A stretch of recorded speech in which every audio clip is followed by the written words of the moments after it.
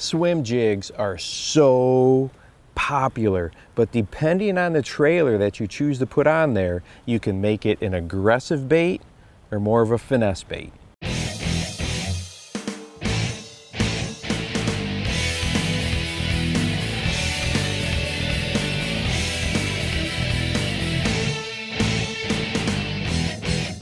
Swim jigs are so incredibly popular, and there are literally tens of thousands of videos on swim jigs. As a matter of fact, I've done quite a few myself, but what I wanted to talk about today is just really how versatile this bait is, because it can be looked at as a more of an aggressive bait, power type of a bait, and you can also look at it as a finesse bait, and it all has to do with the trailers that we decide to put on them. So that's what I really want to discuss today. But if you want to get some more information on 3 different types of presentations, I'm going to link that up at the end of this video, so make sure that you stay tuned for that.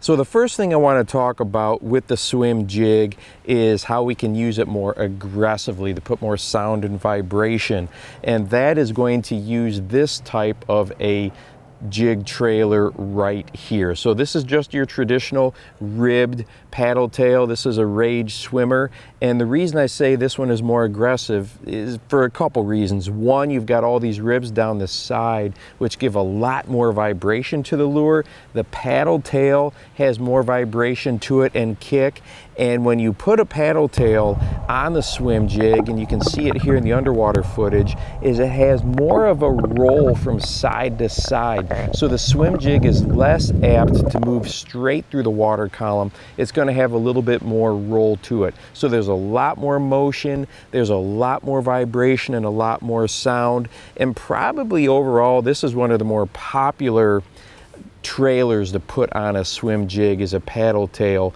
like this one. Now the second one is a twin tail grub, and this is by far and away my favorite. I use this all the time, and the reason being is I find I can be more aggressive with this type of a jig trailer or more subtle. So this one here, when you've got a twin tail like this and with these Rage tails on here, I can bring it through the water column very, very slowly, and I can really pulse it and just have that dying baitfish type of an action, and that is the way I fish it a whole bunch.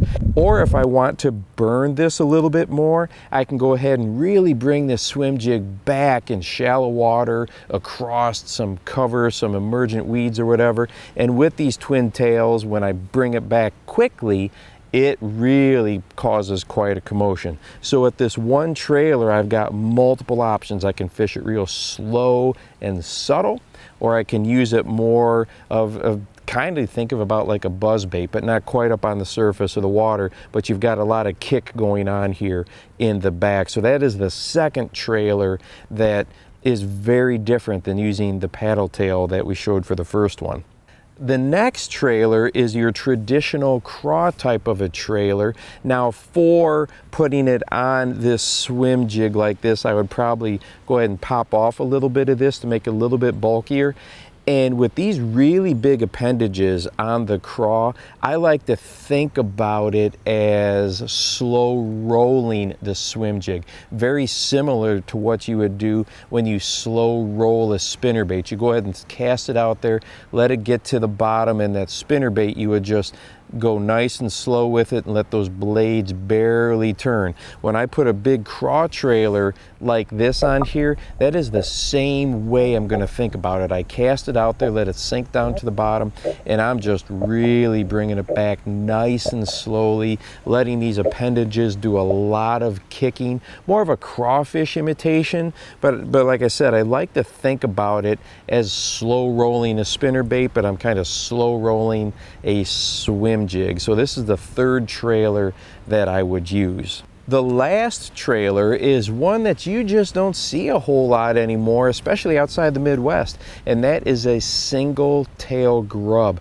I like to think about this one as the most finesse or the most subtle. Here in the Midwest, especially up and around Wisconsin and Minnesota, guys really like to put this single tail on their swim jigs. Tom Monsoor has been known to use the single tail grub on his swim jig for many, many years.